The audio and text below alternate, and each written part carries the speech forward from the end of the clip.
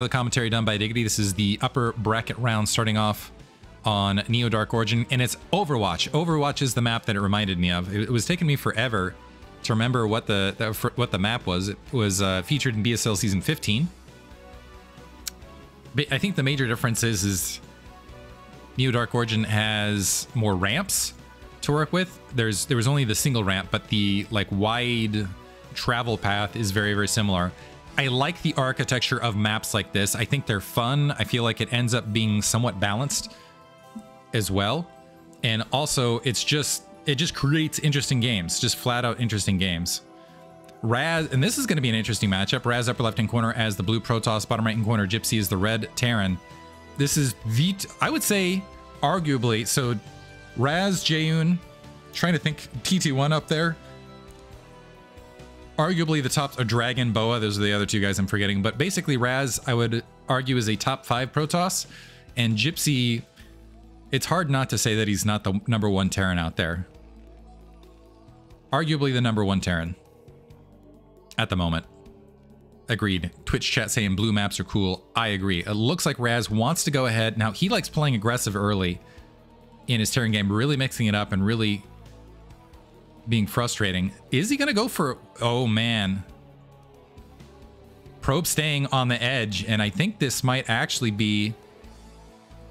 Never mind. I was thinking he might... Oh, I think you debated it. Going for the gas steal. So dropping the gas steal to start. He's got a forward gateway behind this. For a second there, I thought he might be opting to go for pylons in the dark to the north. Gypsy going ahead and moving out. Wants to get eyes out in the field. See how many zealots he's up against and how quickly Razz is potentially going to transition. One problem with this is that I think there are places to build forward gates, and forward gates with a gas steal is a lot more threatening, and you just have to play it a lot differently than just straight gates coming out. So seeing the gateway at the natural expansion might drop an engineering bay. That tends to be a natural response as well to go ahead and blockade out that natural expansion. Razz harassing that SCV, the SCV of Gypsy not letting it sit standard. You can see the really solid micro on Gypsy's part. SCVs do not have the best firing time, but still able to get pretty good damage on that probe to force it out. Probe's actually pulling off the line to deal with the SCV to the north as well. First zealot away, second zealot in construction. We already have a Marine and 2 SCVs working on that assimilator. Getting that assimilator up and running is critical. And it looks like, okay, now dropping the engineering bay. Wanted to see whether there was an attempt at an additional base. So that might get him. It's going to be feisty, both directions. Probe looks like he's going to pause. Second probe coming to home base. We'll see if he ends up being the aggressor. A bunker on the low ground. The zealot going to be able to walk right by it, though. So it's 3 Marines. Now, we'll see how Gypsy deals with this. Keep in mind, this is 0 latency conditions. Already splitting 2 to the north. Solid defense. 4th Marine out, and that should be sufficient. So the zealot... Looks like Razz actually seen that 4th Marine out, potentially. Ooh, didn't exit it far enough, so going to take some base damage, but just going to retreat entirely and get his natural expansion. The second zealot actually didn't join the fray. Instead, just worked on the command center. SCV did get taken out by the battle probe. It was half a second late to get the spotting. Assimilator warping in behind this. This does create a significant delay on the Dragoons to follow this up. So it does allow for some threatening follow-up play with factory, and I like seeing some double factory follow-up with some mines out in the field in response to that early zealot pressure. But we've got a couple zealots moving down towards the natural expansion. We got 3, and Gypsy already on top of it just in case there was a run by. Look at this nice, the command center being part of the blockade here, sending out another SCV. Scout sees the 3 zealots and is going to be able to skirt and get around. Now he's not going to, Razz is not going to be able to deny information for quite some time because that cybernetics score just finishing. So it'll be a while. And built a 4th zealot. Look at that. The zealot's returning to home base rather than going for a run by. Razz is invested very heavily. This is 400 minerals of early game zealots. And we do see the double factory follow-up here from Gypsy in response. Probes blockading the ramp. We are seeing a robotics facility. Let's see if this turns into a bulldog or pseudo bulldog with 2 additional gateways behind this and going for zealot bombs plus dragoons to try to go for a forward block. Good job on Razz's part, at least denying the additional information. Let's see if Gypsy's persistent with it. Could take the SCV all the way around to the rear, because there are... You do have the minerals back here. I'm trying to think how many... I think it's actually 3 trips that would require it, though, so... There's no way to get the mineral turn. With that first Dragoon out, that should be information denial from this stage.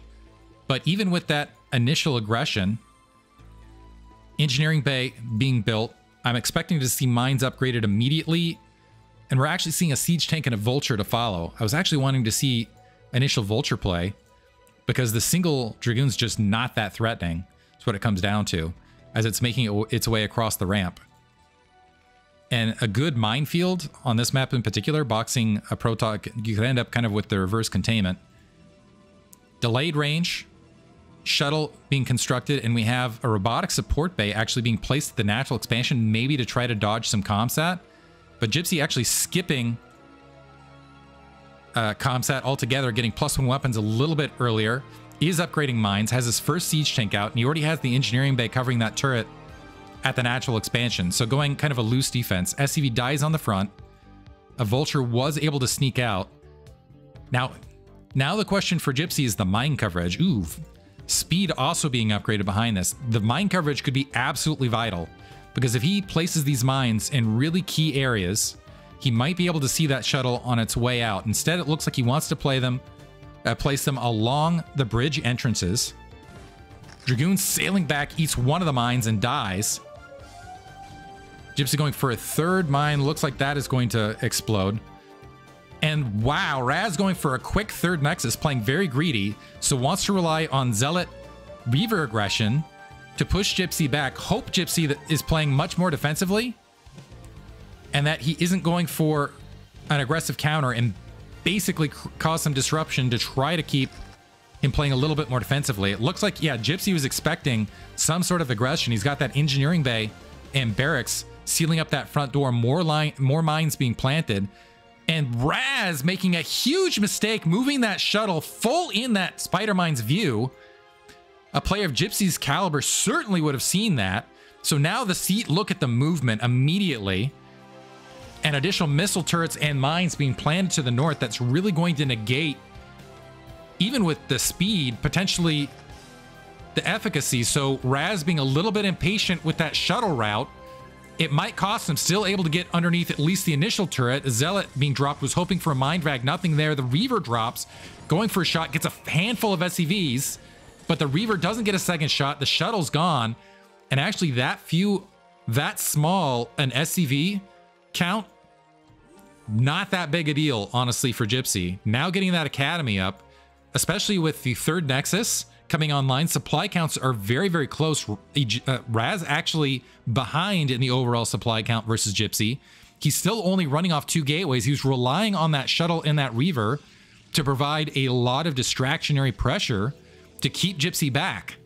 And now Gypsy starting to move out on the map. It looks like he's going to grab a third of his own. Vulture's finding the third up here, actually going to be able to get some counter kills very, very easily. Again, because of that low troop count. Good play overall thus far. Quick response. So Gypsy instead going the more Mac route. He does have 3 factories behind this. Waiting for that second army to get dropped. He's got +1 weapons already.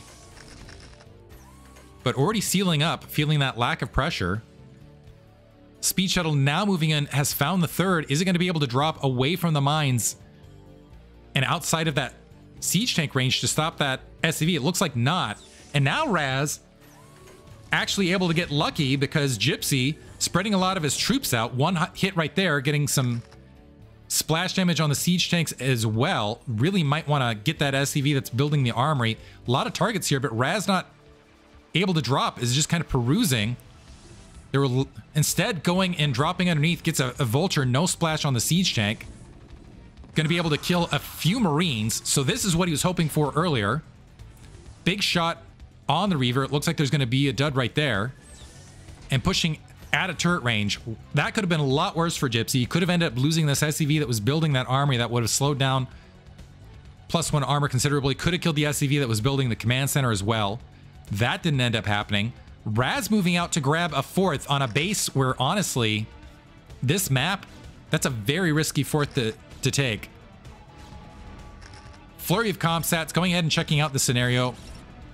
Dragoons eating a little bit of mines, having trouble getting across to midfield. They are at midfield now. The Vultures on the low ground. The Dragoons not quite in position to engage them.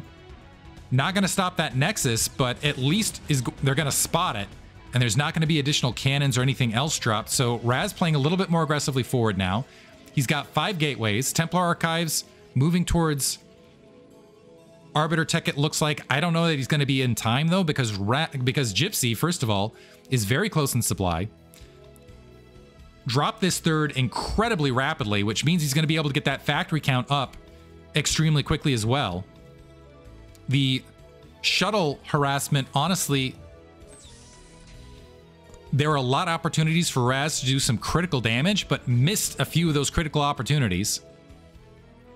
One, slowing down that command center and that armory as well, although it looks like he's going to end up with bonus because that armory's been forgotten, so we'll at least end up in an advantageous situation right there. A couple Goliaths being produced to help compensate and deal with that additional pressure, but I worry about Razz's ability to get that mid-game. It looks like he's going to build High Templar. Maybe he'll play a little bit more shuttle heavy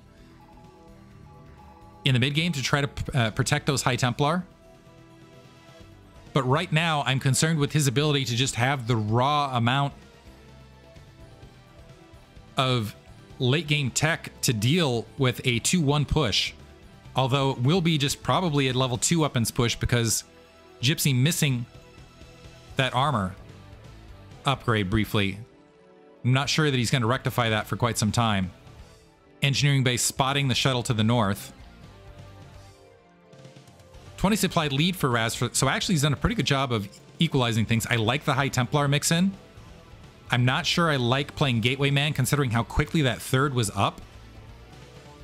But we'll see if it pays out. High Templar engaging at this location with Psystorm can be absolutely brutal, and if you can sneak High Templar to the south and just walk them up, good Psystorm fodder at multiple locations, even drop them up on the high ground here. You can storm from the rear.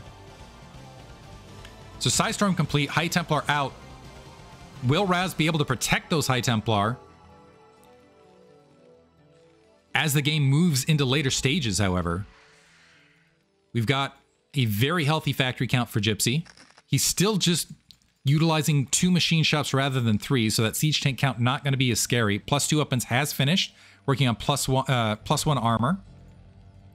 Goliath's just checking out that right-hand side. Shuttle moving in, 2 High Templar in tow. None of them getting dropped on that low... Wow, that's a lot of siege tanks.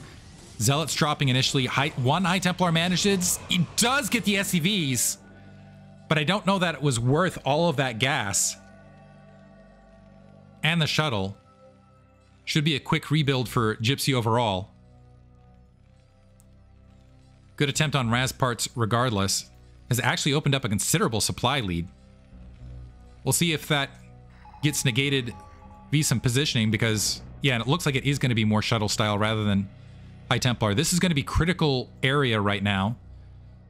Science vessel nearby to drop EMP. The rest of Razz's army currently not in position to engage at the bridges where it was going to be difficult to move them across. Loses the Reavers in the shuttle. Loses the High Templar as well. And where Razz had, honestly, was in a good position right there if his army was just ready to jump on top of the troops that were right on this edge, but now Gypsy's been able to open this up. +1 armor just about to finish.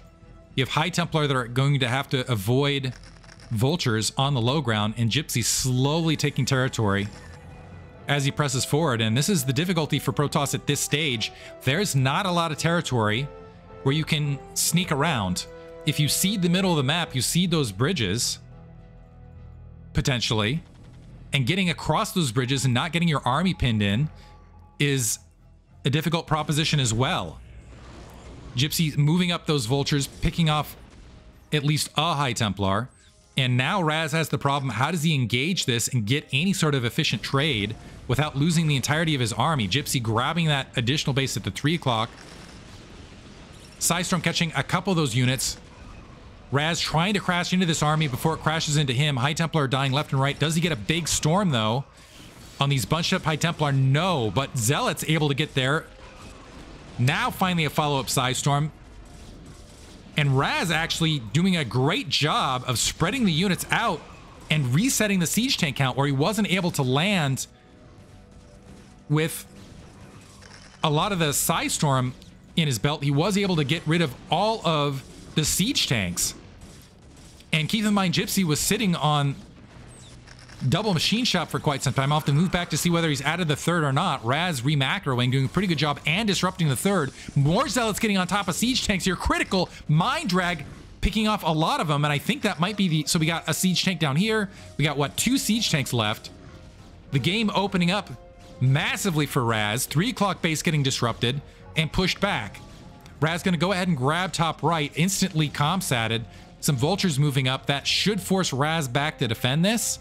The vultures might actually be able to force that nexus down, so that'll be a recovery win for Gypsy. Dropping a pylon. Actually, let's see if Razz gets the cancel. Hasn't moved units. He's continued to try to actually move down and assail the lower natural, which is going to... It looks like it cost him that top right. Finally grouping up some troops. Has opened up a 20 supply lead. However, he's having some trouble getting some troops into mid-map. Want to come back and see what the machine shop count is. Yeah, now that third machine shop being dropped out of necessity, I actually wouldn't be shocked to see Gypsy drop a 4th uncharacteristically. Psystorm drop at the 3rd in the meantime, but vultures engaging at the 9 o'clock. Going to be able to wipe out a lot of probes right there. Gypsy hurting on the worker count overall. Razz opening up a 50 supply lead. And actually in a good position to take this. If he can go ahead and clear up, take top right, continue to deny the 3 o'clock, and hold this mid ground. It's going to be a challenge, though, because Gypsy out on the field with those vultures being annoying, picking off some High Templar, etc. This is kind of... I like the style of this. It reminds a little bit of Scan, where just in these sort of situations, just start moving vultures all over the map, create time to get those siege tanks back out, and play from there. In the meantime, it looks like we're having a plus... Are we going to a carrier switch? I feel like this is unnecessary. So we have the double forge. I'm trying to find out. But we have a +1 weapons upgrade, which usually means there's going to be a movement to carriers at some point. Trying to find out where that Stargate's been dropped. It's hidden for me. He's got this well hidden, wherever it's at. I only saw it because it was in the production tab. I have no idea where it's at right this second. 3 o'clock base, Razz engaging, so good job to Razz. Cleaning up the vultures, etc. there at that corner. Let's do one more perusal to see if we can spot it. Man, where is it? There it is. In the corner, currently silent. No Templar Archives as well. Zealot's able to sneak in on that siege tank again. It looked, but more siege tanks moving up. The command center trying to float out, taking some damage from the Dragoons. It's in the red, so it's going to need to be refloated. A good Psystorm right there. Razz, however, all of a sudden, miss-macroing. Vultures picking off some units across other locations, so where Razz was in a good position is faltering on his macro a bit and allowing Gypsy to catch up. So Gypsy going to take that 3 o'clock. More Dragoons dying mid-map, it looks like. A couple Dragoons sneaking out. I think they want to check bottom left. Still hasn't been able to take top right. And all of a sudden, Razz's fortunes might have reversed. So main is mined out. Natural expansion very thin. 2 bases up and running. Let's look for the SCV transfer there. Vultures have just been fantastic for Gypsy, continuing to press in and push those Dragoons back across the map.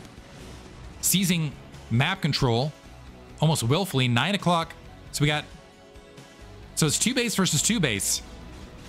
And a supply deficit, which means if things continue as they are, Gypsy is going to be able to continue to climb out of this. Killing a probe that was trying to get bottom left to build a base.